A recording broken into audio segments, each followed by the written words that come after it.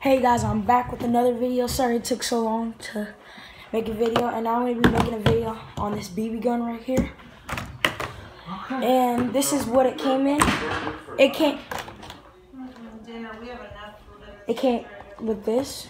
It came with a whole bunch of papers, registration, and all that stuff. I don't know why you need registration for a little BB gun. And it is 400 FPS, and it's the Enforcer. I got it off Amazon for $26.99.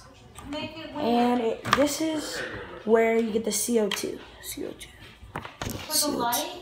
See that? That's where the CO2. See that? It says open. Then you can pick it up. Click it back down. And to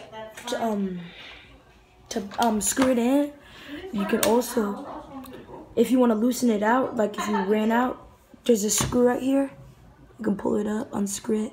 I don't want to do it, but if you were to putting it in, you would have to wait till it makes a little bit of noise, and then you got a safety mode right here.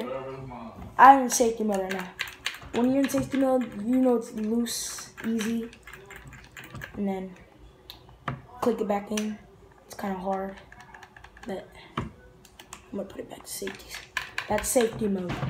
And this is a semi-automatic where you don't have to cock it back. Right when you put the thing in, magazine in, you can just shoot, but you have to make sure it's in firing mode.